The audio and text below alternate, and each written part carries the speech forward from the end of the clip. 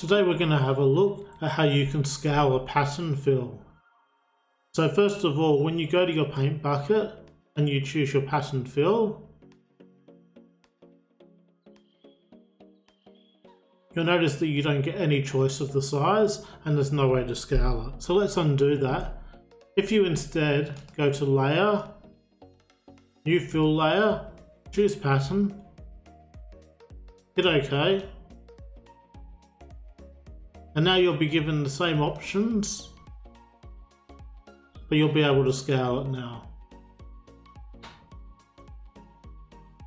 And that's as simple as it is. It's a really easy way to scale your pattern fill.